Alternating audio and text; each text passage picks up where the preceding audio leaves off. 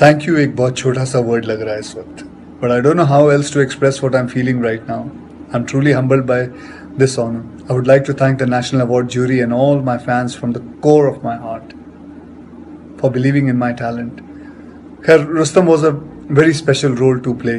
अपने देश की नेवी की यूनिफॉर्म पहन पाना अपने आप में ही एक स्पेशल बात है, चाहे एक फिल्म रोल के लिए क्यों ना हो. और अब इस नेशनल अवार्ड ने तो इसे हमेशा के लिए स्पेशल बना दिया है.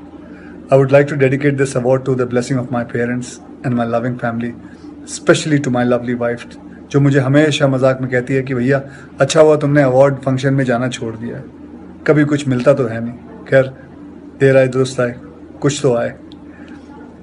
और ये एक और बात, as I speak this, national award winning actress Sonam Kapoor, वो भी मेरे साथ इस फिल्म में शूटिंग करी और कमाल की बात है मेरे साथ ही है इस वक्त. So it's a double celebration for us today. Thank you guys. Thank you very much for your love and affection. Thank you very much. Thank you एक बहुत छोटा सा वर्ड लग रहा है इस वक्त, but I don't know how else to express what I'm feeling right now. I'm truly humbled by this honor. I would like to thank the National Award jury and all my fans from the core of my heart for believing in my talent.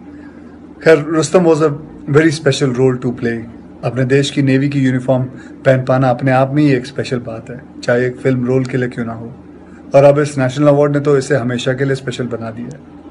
I would like to dedicate this award to the blessing of my parents and my loving family, specially to my lovely wife, जो मुझे हमेशा मजाक में कहती है कि भैया अच्छा हुआ तुमने अवार्ड फंक्शन में जाना छोड़ दिया है, कभी कुछ मिलता तो है नहीं. खैर, देर आए दुरुस्त आए, कुछ तो आए. और ये एक और बात, as I speak this, national award winning actress Sonam Kapoor, वो भी मेरे साथ इस फिल्म में शूटिंग करी और कमाल की बात है मेरे साथ ही है इस वक्त.